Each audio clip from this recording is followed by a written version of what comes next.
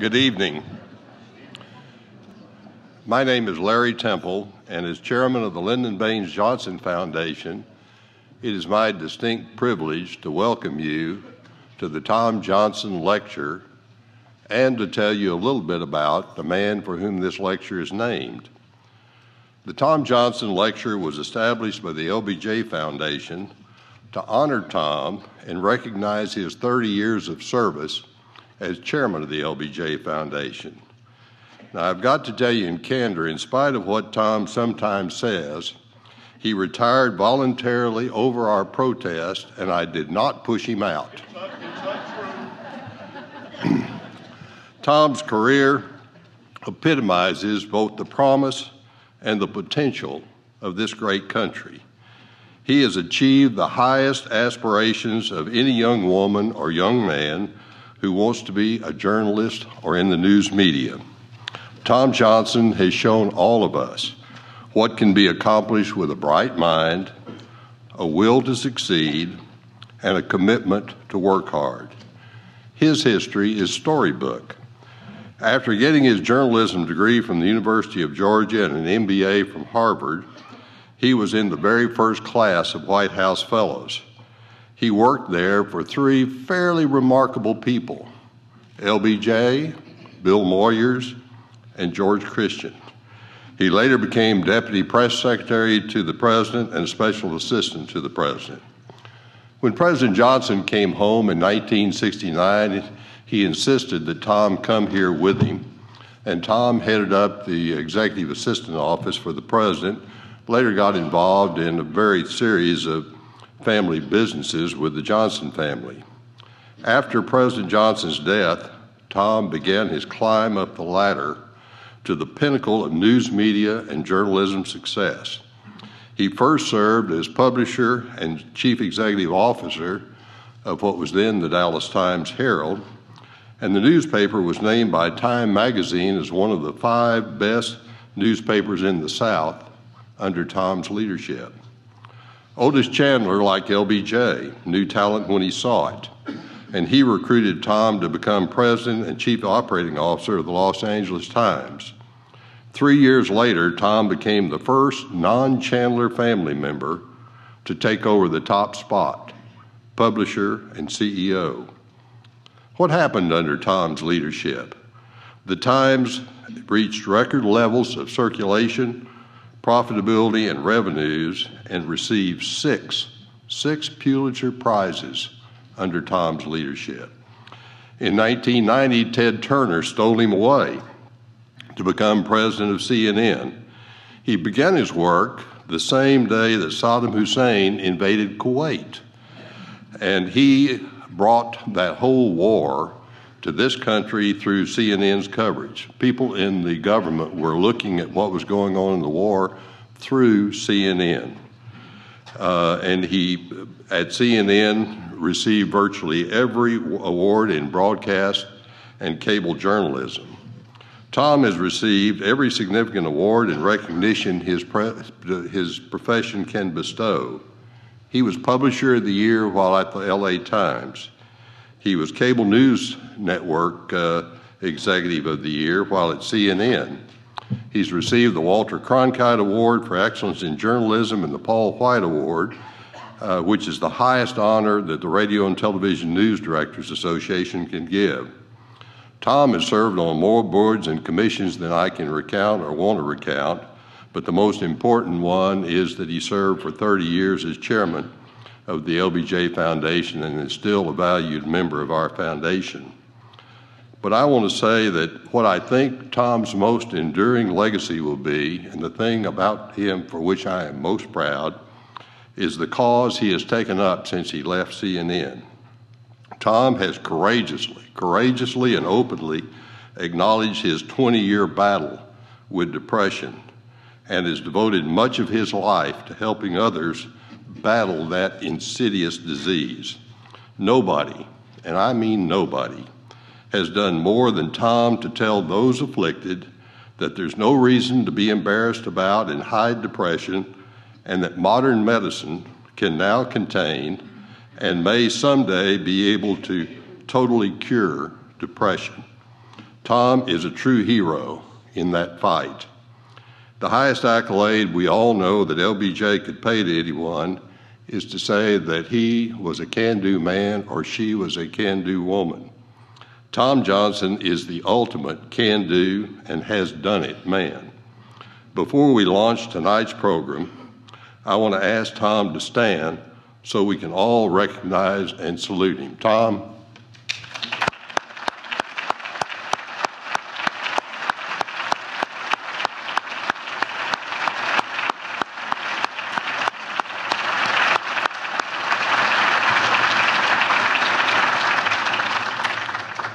It is now my distinct honor to present to you the person who will introduce tonight's program.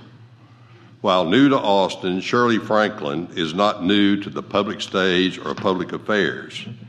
Shirley has a litany of firsts in her resume. When she served as mayor of Atlanta from 2002 to 2010, she was the first female to hold that post, and she was also the first African-American woman to be elected mayor of any major southern city. Prior to being elected mayor, Shirley Franklin was the chief administrative officer of Atlanta and was, at that time, this country's first woman chief administrative officer or city manager of any city. Shirley has been listed as the best or one of the best in myriad categories of public officials by Time Magazine, Newsweek Magazine, U.S. News and World Report, Esquire, Governing Magazine, American City and County Magazine. Fortunately for us, Shirley Franklin has now been enlisted to come to the LBJ School of Public Affairs, and she is the first, again the first, holder of the Barbara Jordan Professor of Ethics and Political Values. Please welcome Shirley Franklin.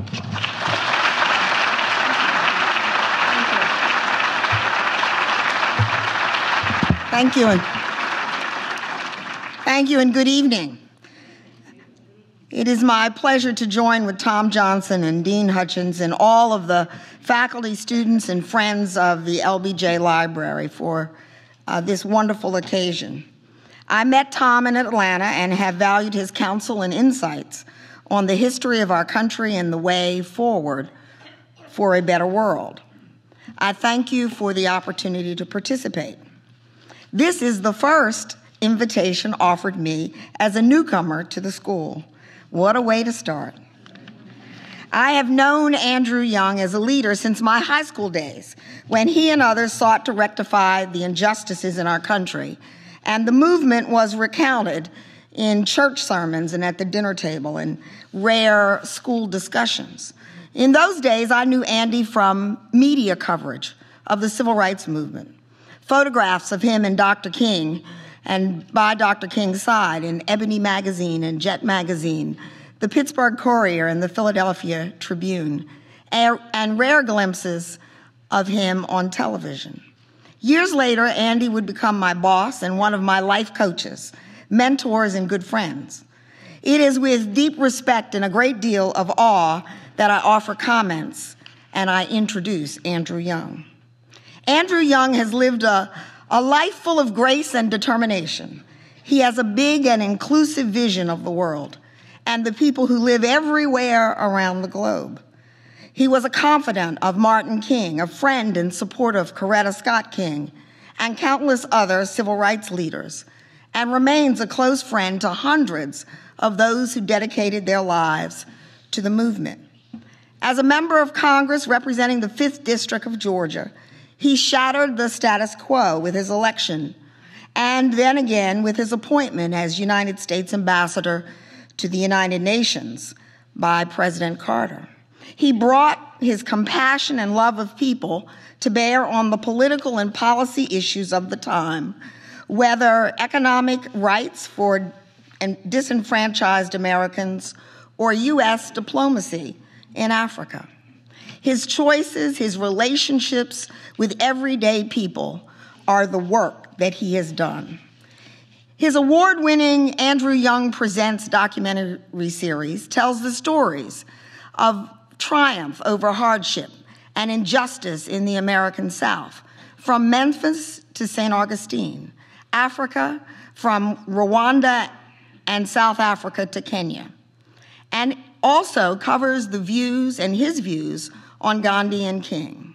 This film series builds on his photographic work of the 1970s and 80s and 90s, and years of observations and experience on the cutting edge of public policy debate and political shifts in America and around the world. Through the Andrew Young Foundation, Andy continues his advocacy for justice and fairness for all.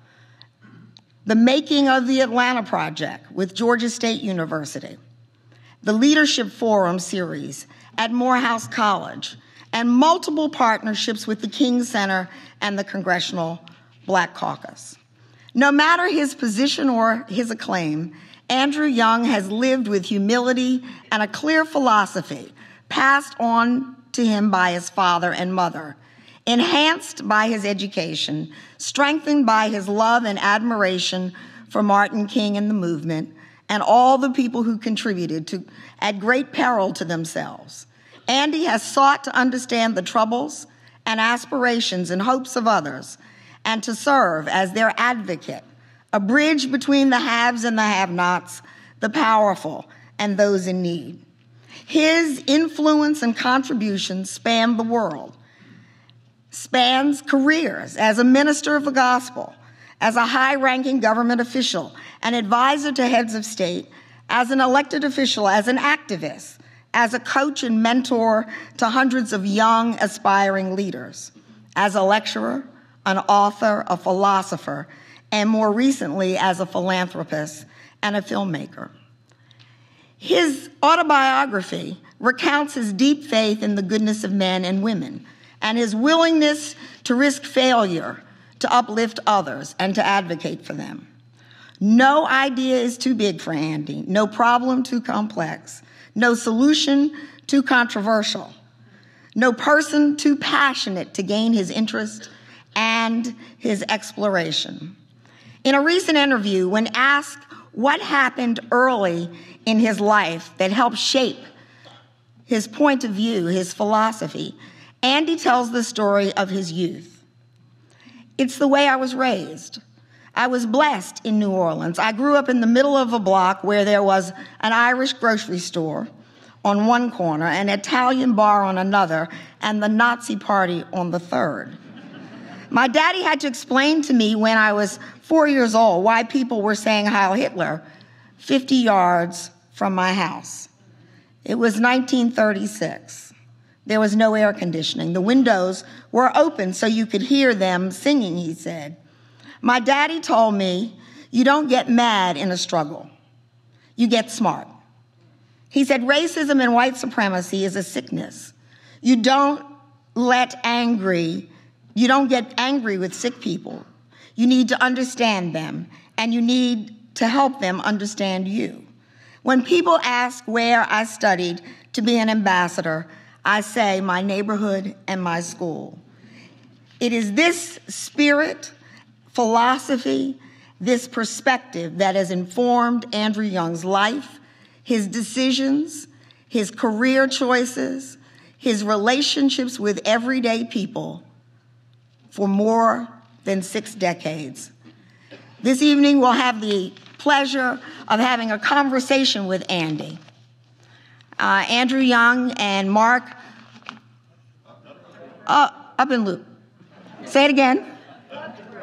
Up to Grove, yes, up to Grove, the president of LBJ Library. You know, what can I tell you? Please welcome Andrew Young and Mark. Thank you. Thank you.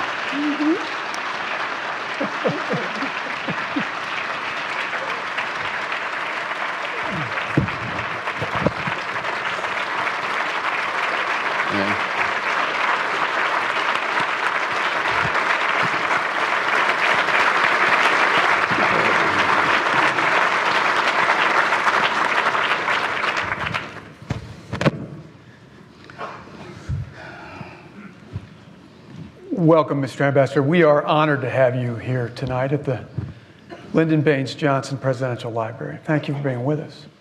Well, it's my pleasure. And I have to say that all the troubles we're going to talk about in today's world, they're all Tom Johnson's fault. Oh, yeah.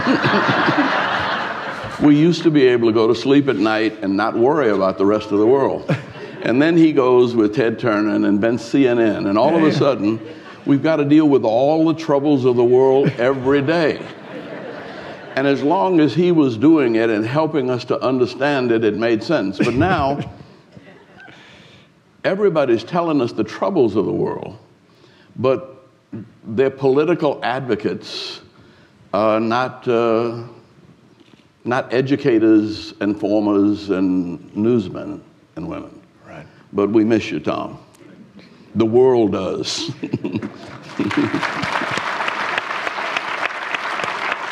And you can get it on the right and you can get it on the left, but Tom used to give it to you right down the middle. Well, Mr. Ambassador, you have had a long and distinguished career, but you came to prominence, as Mayor Franklin suggested, in the civil rights movement. I wonder if you could talk a little bit about your background and what led you to join the civil rights movement in your youth. I think it was just being born privileged. My grandparents had an education, and my parents had an education, both of them. My father was a dentist, my mother was a school teacher. So even in that neighborhood that was racially mixed, my parents were the most educated people there, and I had the most opportunities, even though overwhelmingly it was a poor, working-class white neighborhood. To go to school, I had to go to a segregated school about 2 miles away. And there, everybody was poor. And so, I wasn't white, and I wasn't poor. I wasn't rich. But I realized how blessed I was.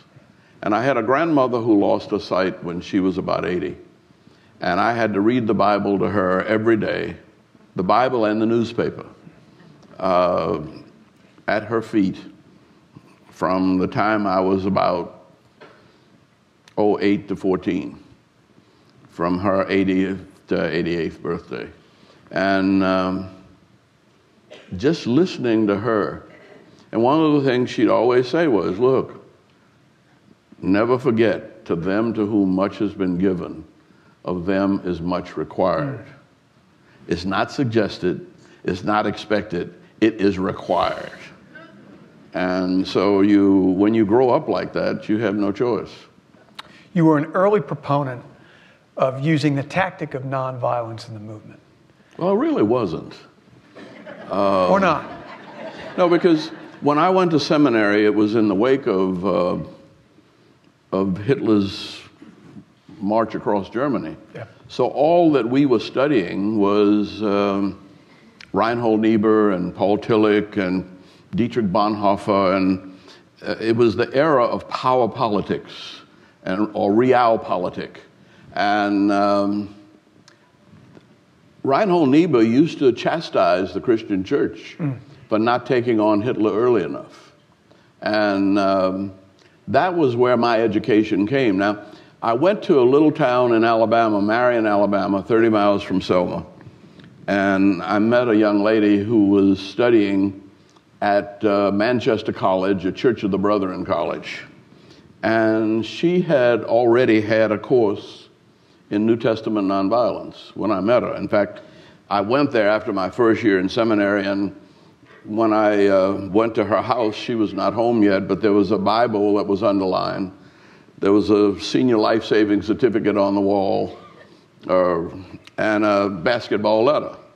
And I said, who's this belong to? And the lady who later became my mother-in-law said, this is my baby daughter's. And I said, well, I think God sent me here to marry your baby daughter. Providentially, one of the other families that got that kind of education was the Scott family, Coretta Scott, who later married Martin Luther King. And there was a Quaker couple that came to Marion, Alabama, that sent Coretta and her sisters to Antioch College. where they started the Women's Strike for Peace and where they were teaching nonviolence. Jean went to Manchester College, a Church of the Brethren college, where New Testament nonviolence was required. And our wives introduced us to nonviolence before the movement did. Both of us had read Gandhi. In fact, I can remember reading my first book on Gandhi, and I was with, at Waterman Lane, who ended up founding the Frelimo movement in Mozambique. Right. And he was convinced that this would work in Africa. And I was arguing with him it would never work in the South. And it was partially because I grew up listening to the Heil Hitlers and the Nazis. And I knew the horrors of Nazi Germany. And how to reconciling that with nonviolence took me a little time. You joined the Southern Christian Leadership Conference and became a trusted aide and friend to Martin Luther King. How did you have it? What was the occasion when you met Dr. King? Well, I went to Talladega College, a little church college outside of, between Atlanta and Birmingham. Well, everybody knows the Talladega racetrack. There's a little college there too. And they invited Martin and me to a Religious Emphasis Week program. And I always said he'd already been on the cover of Time magazine. This was 1957. I was in a little country church in Thomasville and Beachton, Georgia.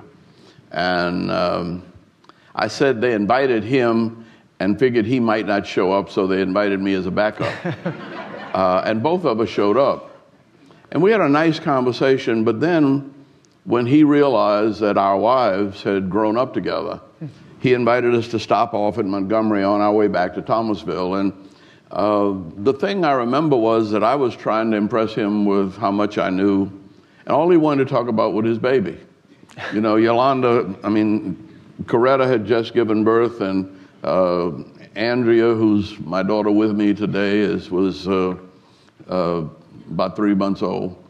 And we ended up talking like fathers.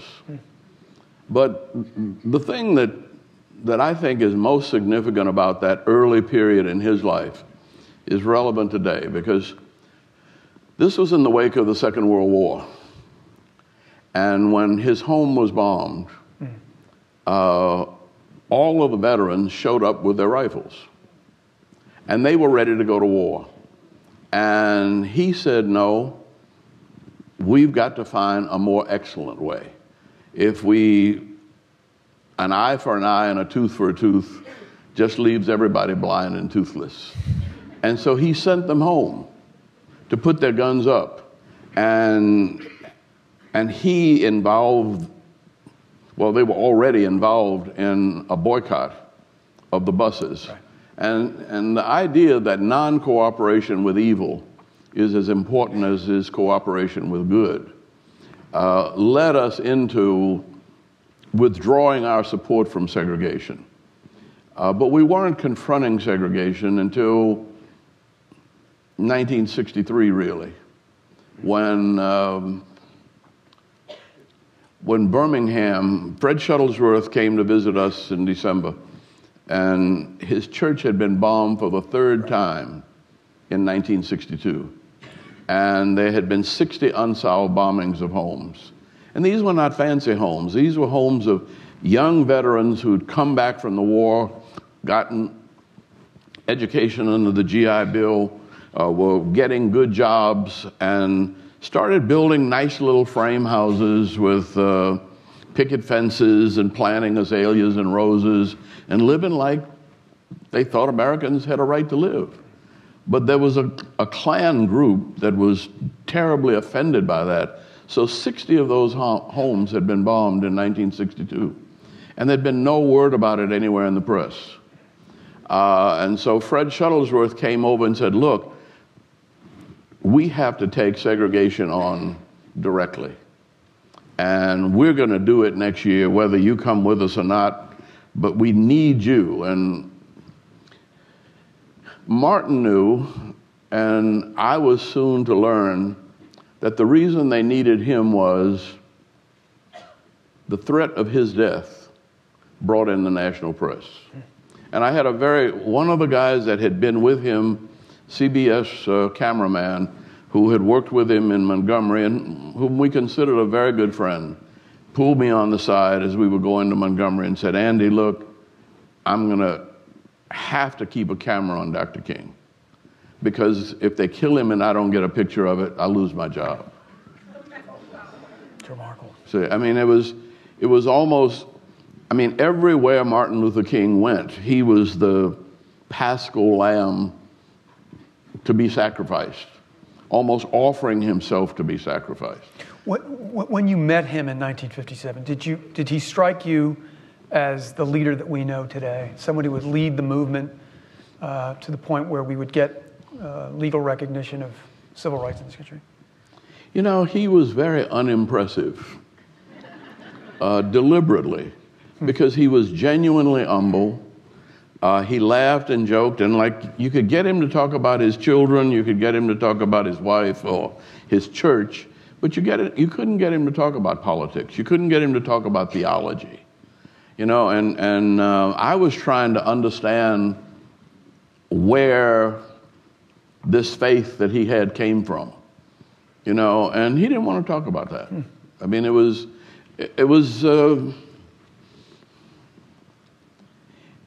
his calling, but remember, by 1957, he had already had his home bombed. He'd been sued twice. Yeah. It was the next year that he was stabbed. And in 1960, he was arrested in DeKalb County in Atlanta after coming from Montgomery to Atlanta as he'd be safe. He was picked up picketing Rich's department store, and when they let him go, the DeKalb County police picked him up and charged him with violating probation for having a expired driver's license. Right. They took him into the jail, and in the middle of the night, they put him in chains, and they took him down from Decatur, Georgia, to Reidsville, which is about a 4-hour ride on no expressways back then. So he was in chains in the back of the car or the paddy wagon, I'm not quite sure, but there was nothing back there with him but a German Shepherd. And he was sure that he was going to his death. And he always say, look, death is the easy part. Everybody's going to die. And you don't have anything to say about how you die or when you die. You're going to die. He said, the only thing you have something to say about is what you die for. And the only way you can have something to say about what you die for is devote your life to doing something that if you die, it will live on after you. And he would talk matter-of-factly like that about death, even, you know, as a 30-year-old. And then he would, then if he saw you getting uncomfortable, he'd say, but you don't have to worry. If they get you, I can preach you into heaven. And then he would start preaching. And he'd say every embarrassing thing he could think of you.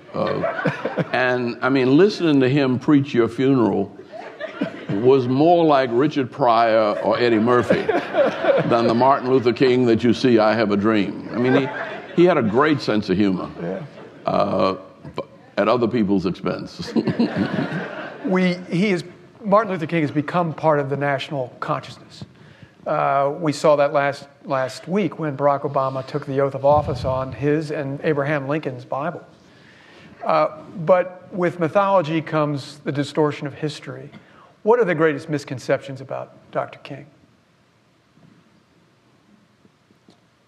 That he was serious, though that was true. But that he was, I mean, every image we have of him has him on a platform before 250,000 people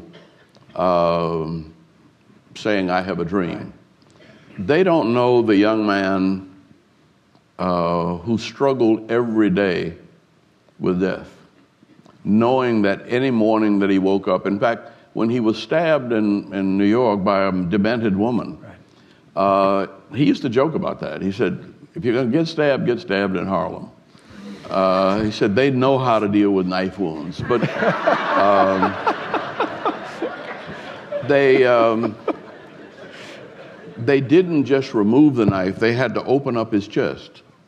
But in opening up his chest, because the knife was pressed, it was a letter opener, pressed against the main aorta of his heart, and so that if he had sneezed, he would have probably bled to death. So carefully they opened his chest and removed the knife, but when they sewed him back up, he had a cross as a scar. Right. And he said, look, every morning when I brush my teeth, I realize this could be my last, and I have to think about what am I going to do today that's worth living and dying for. And so he was able to be serious and spiritually deep like that without being maudlin, and using humor and putting it on other people. But he always knew, well, everything we did was photographed and monitored by somebody. Right. And that didn't bother us very much because part of what our message was that we wanted everything to be transparent. People said we were communists, and we wanted people to hear what we were saying. And so we knew that our private conversations were bugged. We knew that we were infiltrated by people, agents of various sorts. And he never wanted anybody exposed, and he never wanted anybody criticized.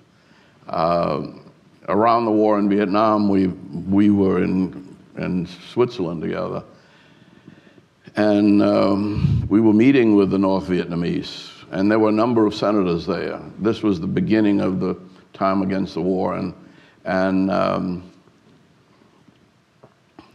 he was just very, very sensitive about it all, but he wanted people to know exactly what he was saying and what he was doing. And he said, you know, we don't take notes, we don't write letters. The only history we have is probably the FBI's tapping our phone calls and conversations. And we were confident of that until he won the Nobel Prize, and all of a sudden we began to realize that not only were they reporting on us, but they were making up stuff. Right. And you wrote an article last week, you posted online around the inauguration, in which you invoked the speech that Lyndon Johnson made in March of 1965 on voting rights, in which he invoked the phrase, we shall overcome. Talk, if you would, about the meaning of that speech to you and the circumstances under which you watched it. Well, we watched it after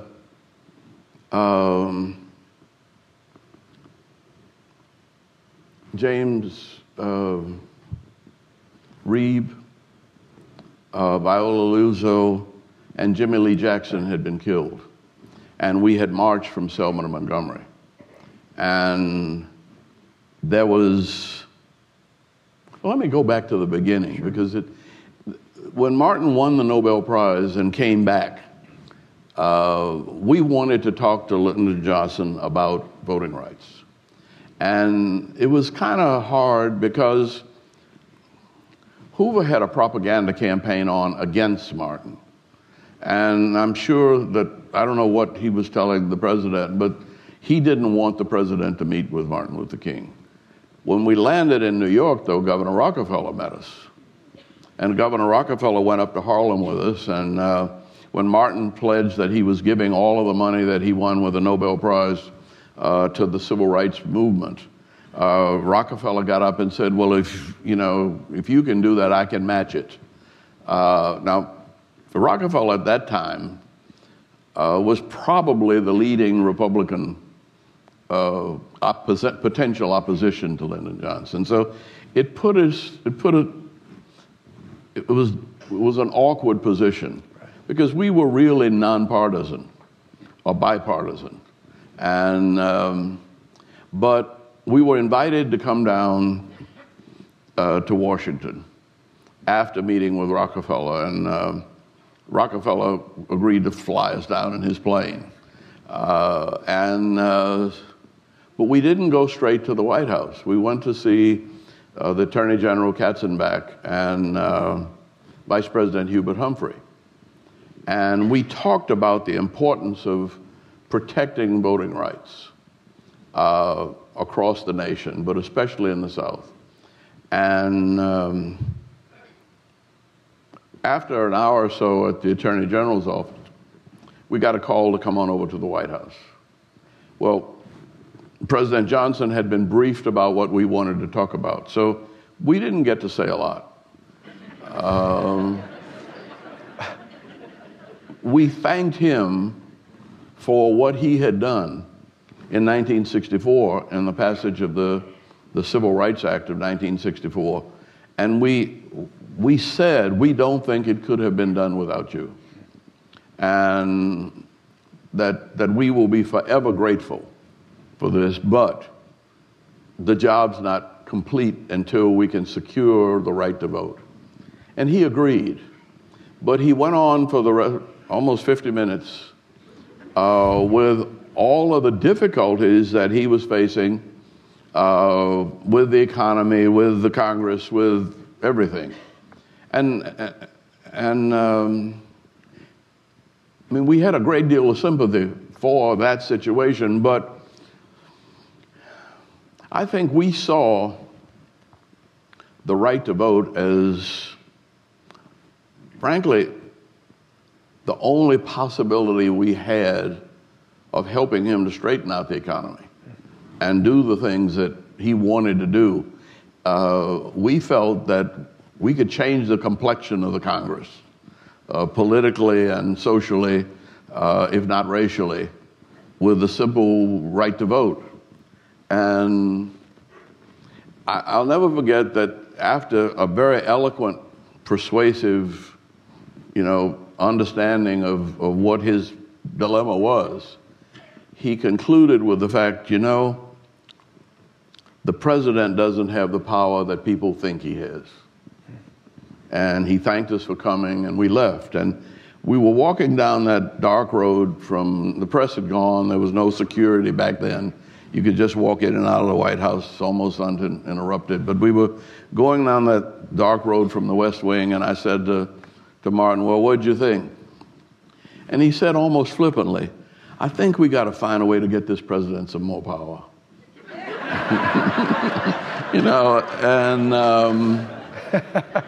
And we laughed because, who were we?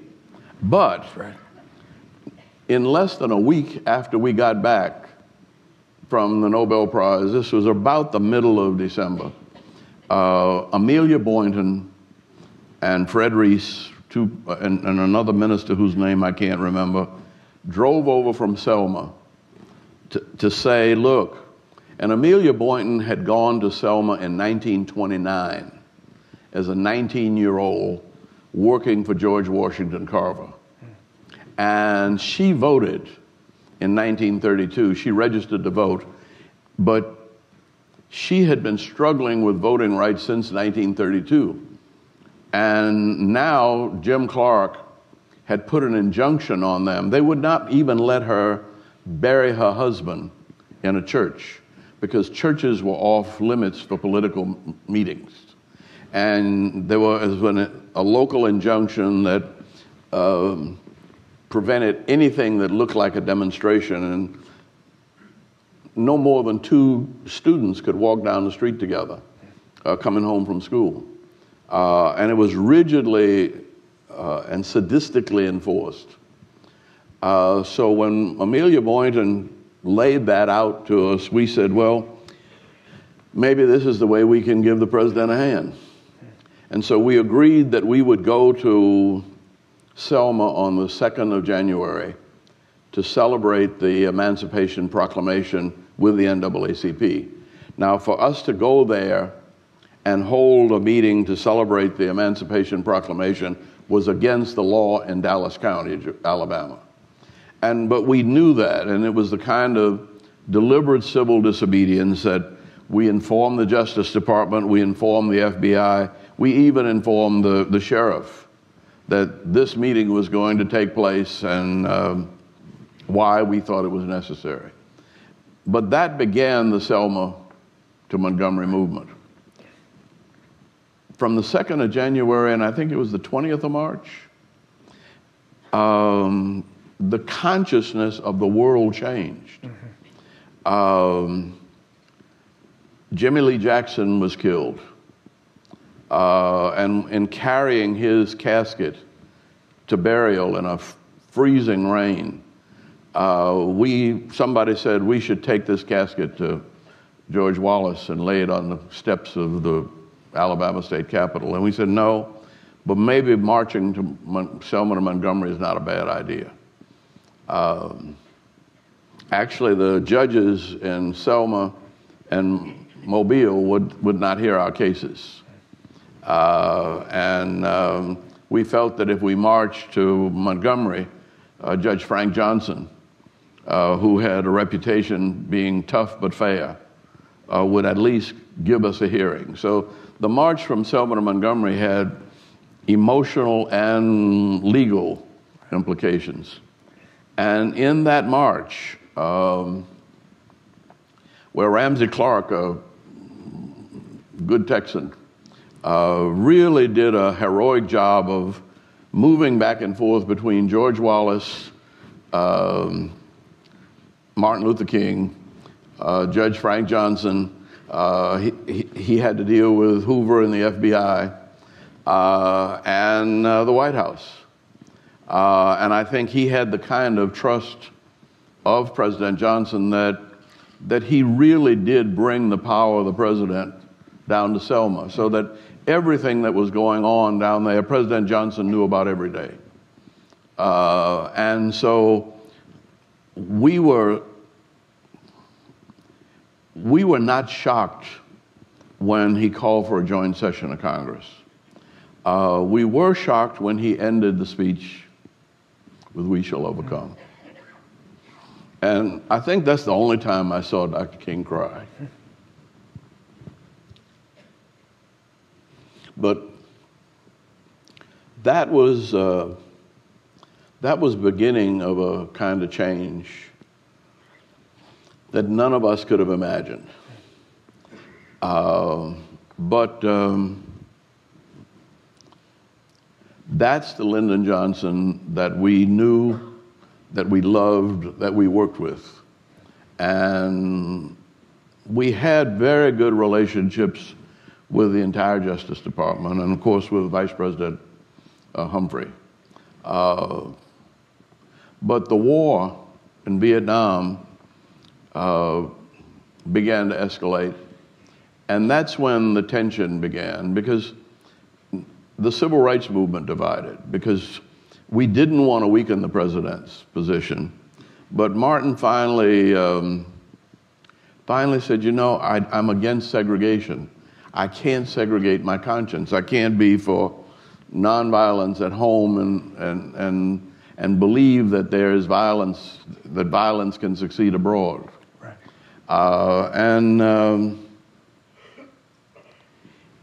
For him, as it was with race relations, you condemn the sin, but you love the sinner.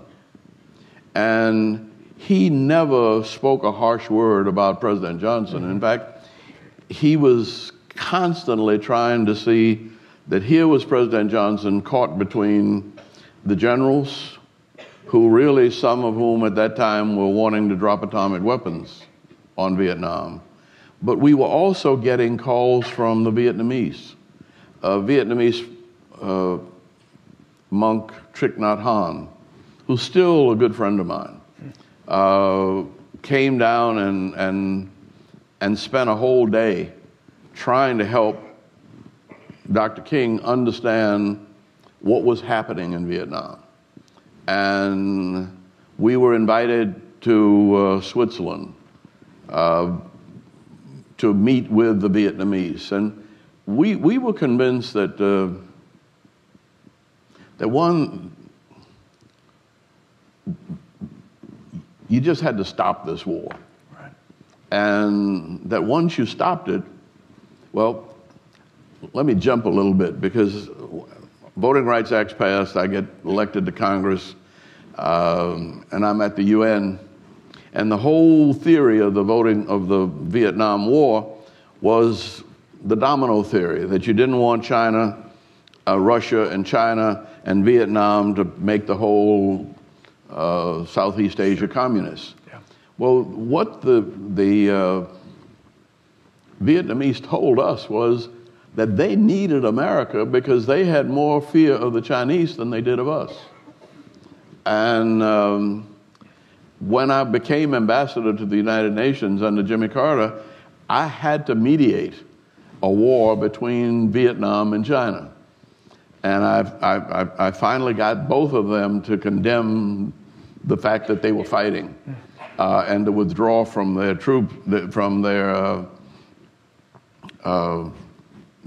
each other's countries, and we established a kind of secure border. But then there was a flood of American business into Vietnam. And I later had to go back with Nike because they were being criticized for their plants, and they asked me to do an inspection of their plants. So I went pretty much everywhere Nike had plants in Vietnam, China, and Indonesia for almost a half a year. And I realized that we had little or no understanding of Asia, and that the generals did not know what they were doing, and the State Department did not know what it was doing. I would have been in the war in Korea. I finished in the class of 51, and one of my classmates, Dr. Robert Hilliard, ought to be out here listening and saying amen every now and then, because we were in ROTC together, and if we had gone to that war, the class of 51 at West Point and everywhere else was killed. Later on, I found out that from Harrison Salisbury, and I've done a lot of reading on Vietnam, on Korea. The North Koreans were Presbyterian missionary children. And when the State Department came in, they had been fighting the Japanese. And when the State Department came in, they didn't know how to deal with these rebel Presbyterians, which is what they really were. And so they put the Japanese back in charge because they felt like the Japanese were controllable. Right. And they didn't know who these rebel religious folks were. They were the ones that went to China, and that Mao sent to North Korea. Yeah.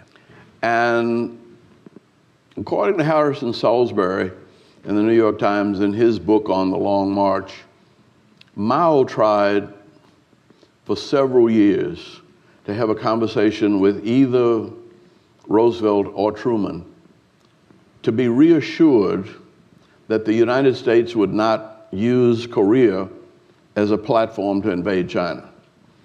And the State Department would not let him talk to anybody because we were overwhelmingly pro-Chiang Kai-shek. And at that time, you're probably too young to remember, but I can remember MacArthur being a very General MacArthur and General Patton were my father's heroes. He felt like General Patton shouldn't have stopped in Berlin. He should go on right on to Moscow all the way down. See, and he was, anything MacArthur wanted to do in Asia, go ahead and straighten it out now while everybody's weak. So, I come from a good warmongering family. But that's the way you get when you grow up on the corner 50 yards from the Nazi Party. Sure, yeah. And most of his friends were Jews, and we knew what was going on back then. So, but it still didn't mean that we had to, it was dumb decisions that led to these wars. Right. And so that was sort of what led me in the direction of international nonviolence. Yeah. And when I talked to you about sometime just before, when I was after that speech, just before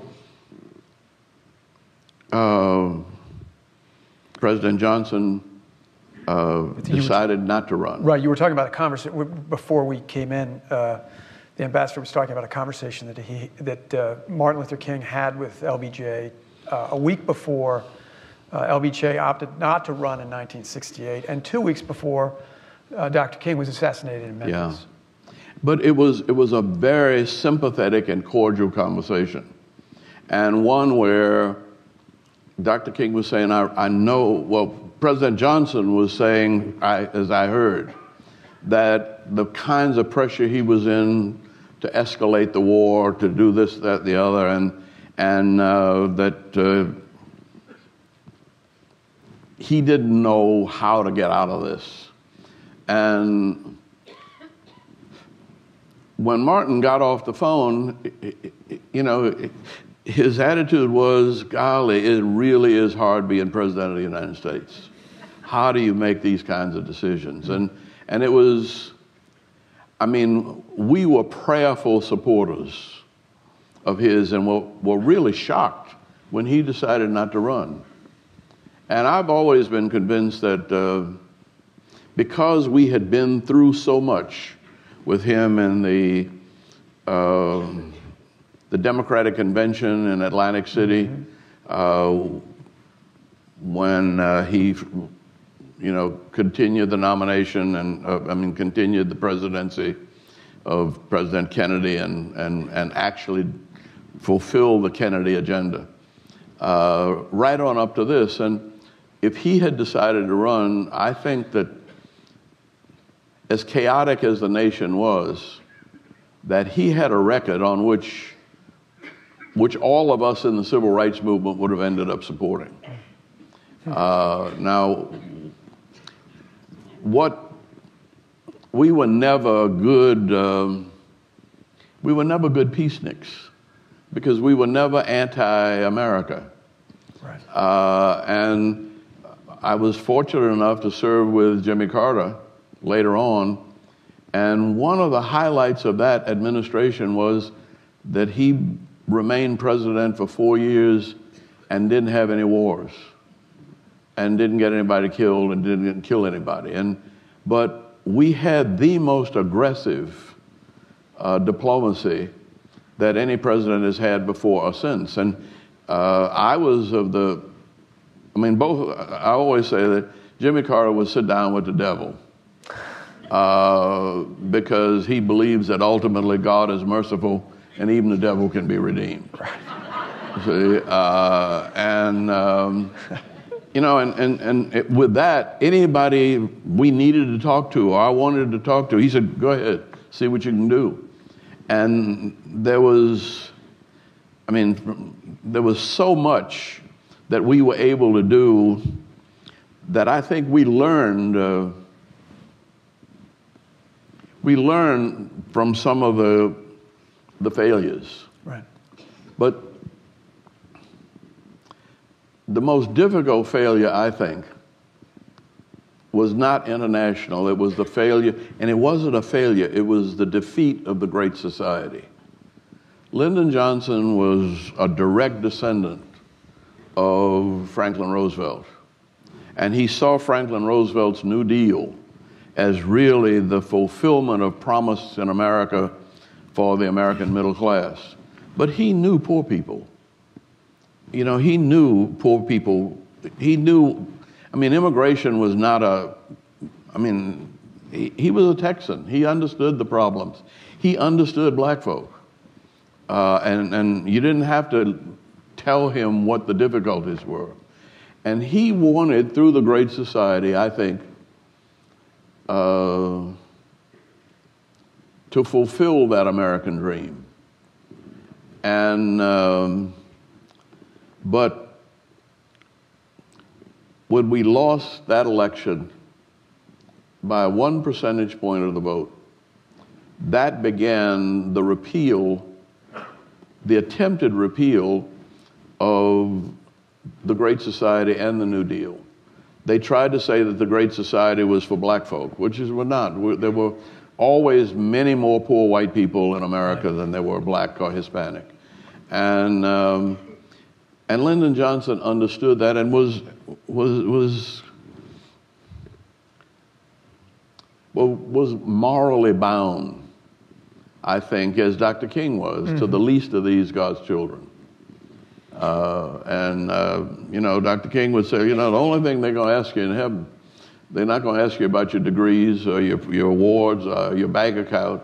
He's going to say, did you feed the hungry? Or did you clothe the naked? Did you, you know, give water to the thirsty? That Judeo-Christian vision, I think, was the guide, has been the guide of American politics. Even when you had people like Lincoln who refused to put it or even Jefferson put it in Christian terminology, but that's where the vision of America comes from. And I think that Dr. King and Lyndon Johnson, President Johnson, had shared that vision. If either or both of them had lived or served longer, we wouldn't be where we are now. We are now almost 50 years on after the Civil Rights Act was passed in 1964. Next year will mark the 50th anniversary. We have an African American in the White House. We are seeing gay rights recognized throughout the country increasingly. Women are breaking through glass ceilings that were a barrier to them earlier. What battles in social justice should we be waging today in America? Well, I think that the first thing I think of is female trafficking. I mean, the book that I think Nick Kristof and his wife wrote on Half the Sky, right, suggests that in the height of the slave trade, there were 50 to 100 million Africans that were brought here as slaves. But if you look at the enslavement of women around the world, of a planet of 6.5 to 7 billion people, there are probably 2 billion women that are in a condition that we would consider enslavement. Whether it's child marriage or female mutilation or rape is an act of war or sex trafficking and that is a global human rights problem that I think can't be addressed until we pick up what President Johnson was trying to do for America was end poverty. Now, it's Tom Johnson's fault, we know about the poverty and problems all over the world. Right. And I think the dilemma that faces America now is that Tip O'Neill was right. All politics is local. But we live in an age when all economics is global. Now, more money is transferred every night electronically than existed in the world that Lyndon Johnson and Martin Luther King lived in. Right. And so we don't have a clue. We don't have a value system. We don't have a structure. And so the color of the president doesn't make a whole lot of difference in the dilemma of a global economy. And you have a whole lot of really brainy kids. I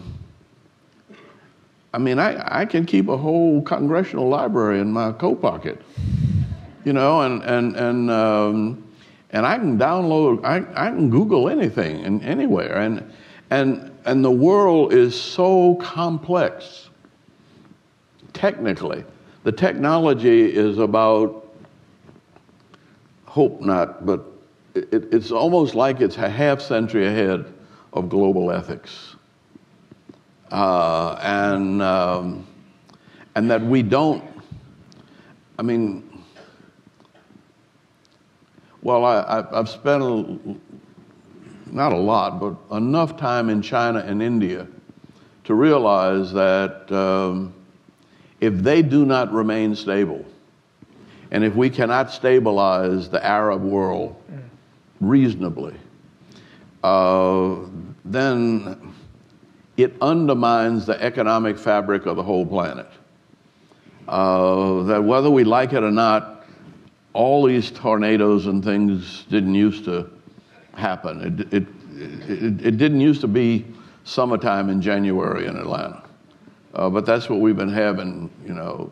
And I mean, the whole planet requires a new vision. And I support Barack Obama because I think he has the intellectual capability of providing that vision. But he can't get away from the day-to-day difficulties of, I mean, who gives a damn about a debt ceiling?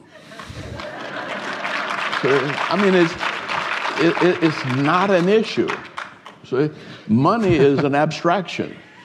And, you know, and it'll work out. But that's what and you got a Congress that's all very young. I doubt that half of them have passports. They don't know. I mean, a majority leader like Lyndon Johnson would. I mean, I don't. But maybe he could handle the Senate, but the present leadership can't. Well, so Barack Obama, because they don't have the relationships. Sure. So, I mean, the relationship that he had with Richard Russell, who they disagreed violently, but they were friends. See, and they were able to do what they believed it was in the best interest of the country. We don't have that anymore. We don't have a Congress. I mean, I was saying that I used to sit. I mean, Barbara Jordan used to sit between me and Charlie Wilson. You know, I mean, it was I mean, Congress was fun. See? And you learned a lot, and people would come up to you and I mean, I learned more in the cloakroom at Congress than I learned in college, but people don't talk to each other anymore. It might have started out telling dirty jokes, but it ended up building a relationship where you could go to somebody as a friend and you could be honest. And, well, I think one of the big successes I had was getting Newt Gingrich and Jack Kemp to be the lead signers of the boycott of South Africa. Yeah. And I said, look, you guys say you're not racist, you're conservative. South Africa wants to be a democracy, and we can help them be a democracy. But I couldn't get the Democrats to go first. But when I got, and I like Jack Kemp because I said, Jack, how did you learn to deal with race? He said, Andy, he said, there were 5 big, burly black guys that stood between me and destruction. Every Sunday, 50 times a game. His offensive line, yeah. in other words. And he said if I had a racist thought, all they had to do was turn one shoulder and I'd get clobbered. See, but we had a good bipartisan kind of climate that we've lost. You could hear in Barack Obama's speech last week him drawing the battle lines for the second term in office. But Lyndon Johnson said that when a president gets elected, he's a giraffe for 6 months, and thereafter he's a worm. What should Barack Obama do while he's a giraffe? How should he spend his political capital? Well, I think he's responding to the crises that are presented by the people. And I think you almost have to do that. But the problem is not guns.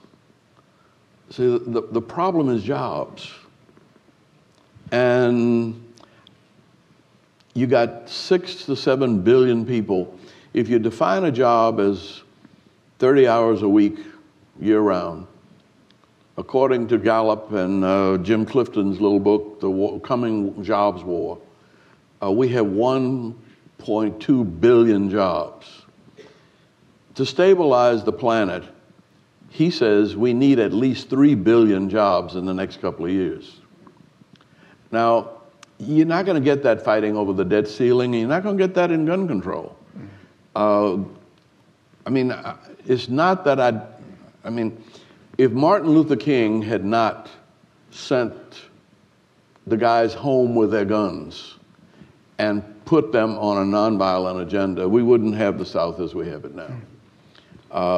And so, as much as I want them to have political victories, I think that as soon as possible, well, when you add to that, another fact I've run across is that what happened to the money that Halliburton made in Iraq? So, they made, I think it was like $6 billion a month for almost 9 years. Normally, after the Second World War, the automobile companies built tanks, and they brought that money back into America, and it created taxes for a GI Bill and highways, and we redeveloped America and came out of the recession on the basis of the Second World War. We even rebuilt Germany and Japan. We can't do that on the Iraq War because they didn't bring the money back. And when somebody wanted to do an audit and an investigation, they moved to Dubai and declared themselves not an American company. Now, I'm not making a judgment now. I'm not condemning them. But I'm saying that there's about $21 trillion in tax havens around the world. That's the minimum. The United States total economy is only 16 trillion. The Japanese economy is 5 trillion. So if you take the Japanese economy and the U.S. economy out of the world economy, what are you going to get? A recession. Right. And who gives a damn about a debt ceiling? So, forgive me, but these are irrelevant issues. The issue is, how do we get that money back in circulation? Now, Shirley can back me up, or she can tell you I'm lying when I leave. But by and large, that's what we focused on as mayor. She was running the city. And we realized that they had all of this, we used to call it petrodollars back then. But we figured there was $500 billion petrodollars that were in Swiss banks and Liechtenstein and all over. And if we could get it into circulation. And so we developed big projects that are in and around Atlanta. And we were able to bring $70 billion and 1,100 companies into metropolitan Atlanta during the 80s. And then when she was mayor and after the Olympics, she did even better than that. Because we created a climate where we had big, imaginative, visionary things like the sewers. But we were able to get a sewer.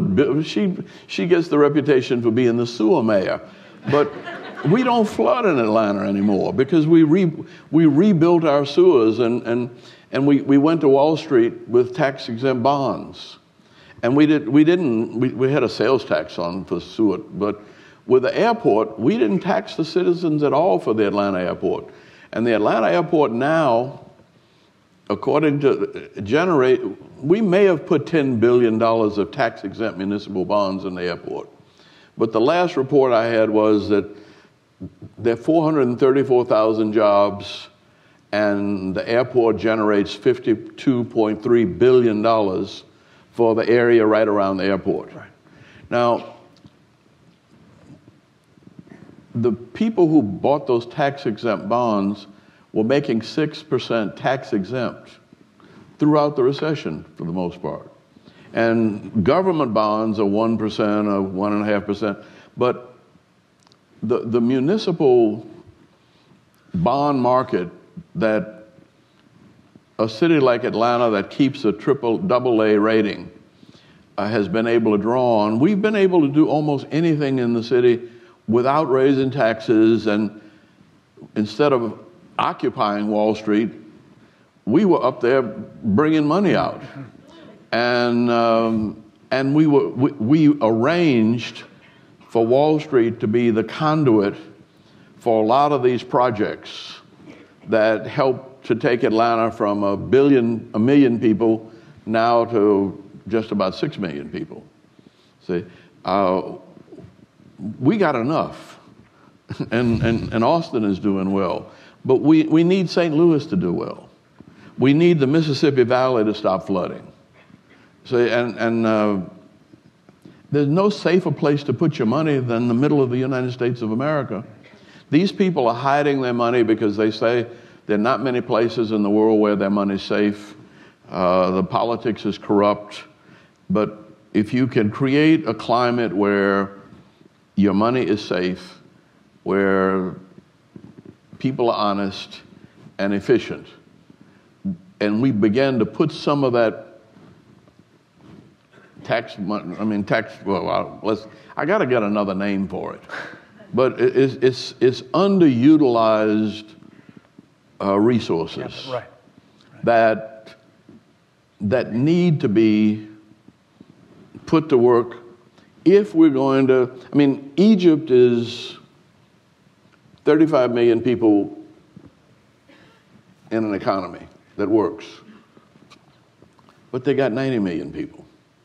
And so for another 50 million people, the economy is not working. That can't be solved with a war. That can't be solved. I mean, it requires a new vision. Right. Nigeria, we taught them democracy. We taught them about education. And they're turning out 1 million college graduates a year, but no jobs. That's a recipe for chaos and disaster. So it seems to me that the president has to, first of all, help the American people to realize that while politics is local and we're going to deal with local issues, to survive as a planet, we have to put a global economy to work. We have time for 2 questions from the audience.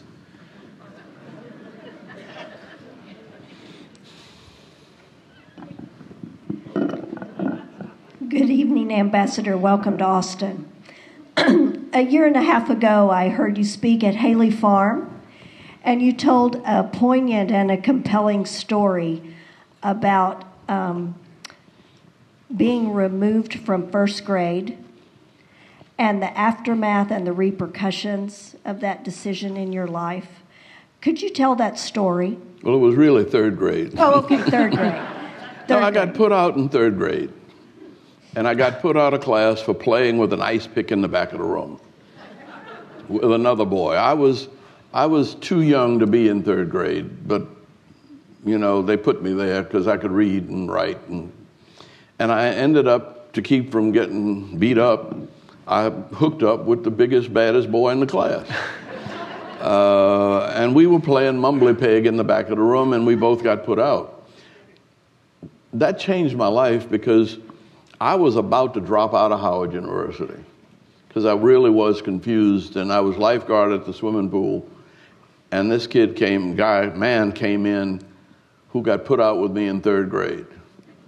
And he asked me what I was doing, and I told him I was messing up and about to drop out. And he said, look, I said, where have you been? He said, I've been in and out of every prison in Louisiana. And I said, well, why didn't you come back to school? He said, my mother was making $1 a day plus car fare. And I had 5 brothers and sisters. She could not take a day off to come see about me. So he never went back to school from 3rd grade.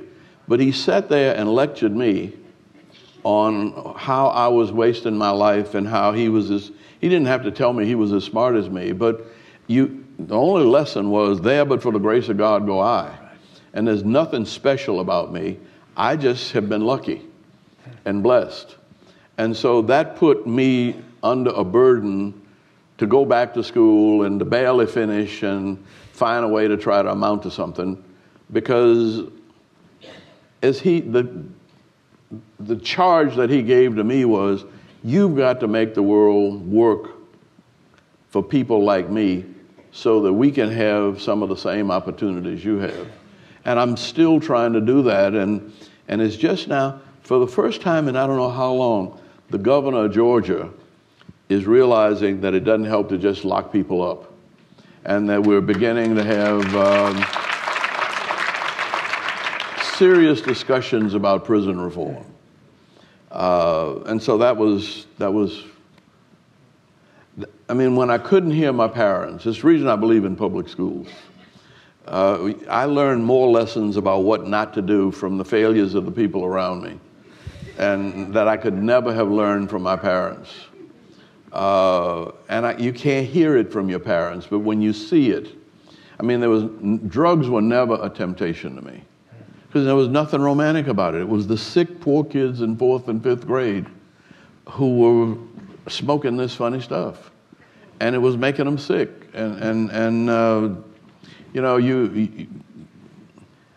I say that Valina C. Jones Public School is where I got my degree. Between that and my neighborhood, that's where I had to become an ambassador to survive. Last question for the ambassador.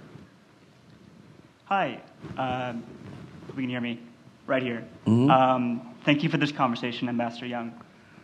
When you were asked earlier what civil rights cause this country should pursue, you said human trafficking.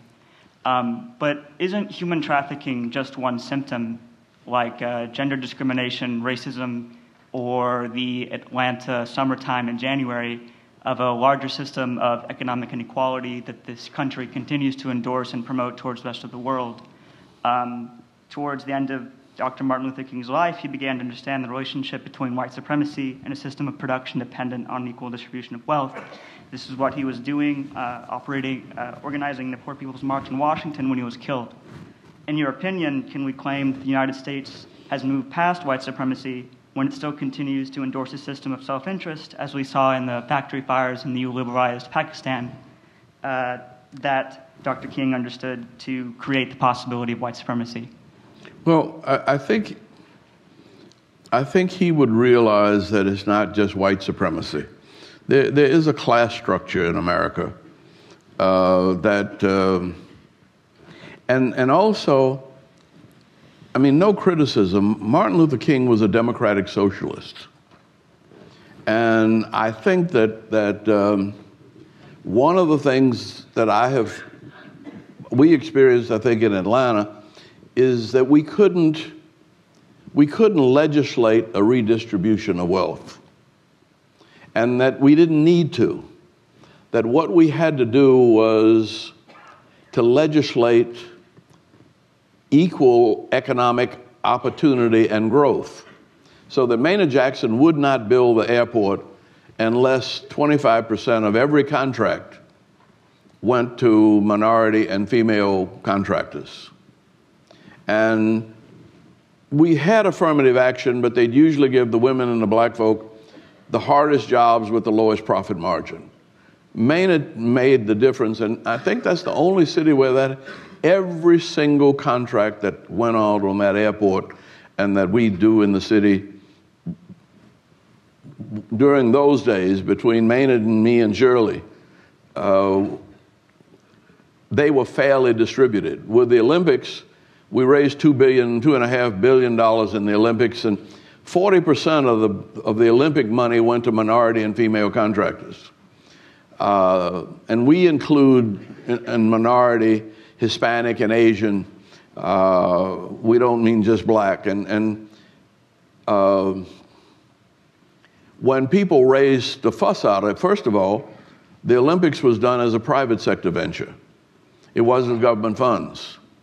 And we said, look, if we are able to pull this Olympic off and raise $2 billion, it's going to bring in another $5 to $10 billion a year of private funds that are not controlled by the city, and you'll get 90% of that money, at least. But if we start fighting over 40% of the Olympic money, other money won't come there. the Olympics brought money into Atlanta. In fact, the day we won the Olympics, UPS moved to Atlanta. I think ING moved to Atlanta, and Olympic Hotel built a facility that I think is now the Four Seasons. But all that happened in one day. And we have had a steady stream of economic growth because we have a stable, inclusive social economy. And I think that's the way we have to deal with, and including women. I pick on female trafficking simply because that's the biggest, and it's the one I feel most guilty about. I got 3 daughters and 3 granddaughters, and they are not immune to the problems against women and to the discrimination against women. And there are more women than men on the planet, and they probably have been more productive with less opportunity. So I think if we can get women mobilized and have a women's movement, it'll take care of things like the environment.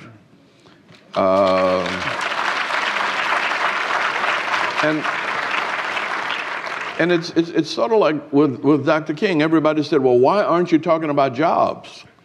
That was the problem then. But if we had talked about jobs in 1960, we'd have been communists. We talked about lunch counters, you know, and lunch counters led to jobs. But you in social, well, leadership responds to whatever is emotionally compelling. And in fact, the last thing I would have thought could have started a movement was a bus boycott, because I didn't ride the buses that much. See, but a bus boycott was where it started, and then sit-ins, and you know, and we've been moving up the ladder, and I don't know how to cut this short, but it's a continuous process. We used to sing a song, freedom is a constant struggle. We've struggled so long, we must be free. But there's still some other freedom struggle that, and I say that I used to wish that my children wouldn't have to go to jail and get beat up for what they believed in. And then I said, that's not fair. Best days of my life were out in the civil rights movement. You know, why would I want to deprive my children and my grandchildren of, you know, standing up for something they believed in and learning that there's some things in life that are well worth dying for. And, you know, you just hope that it's the right thing. Well, Mr. Ambassador, you talked about how moving it was for our 36th president to say the words, "We shall overcome." I want to thank you not only for coming to his library, but for doing more than almost anyone alive to help us to overcome. Thank you very much for being here. Thank you.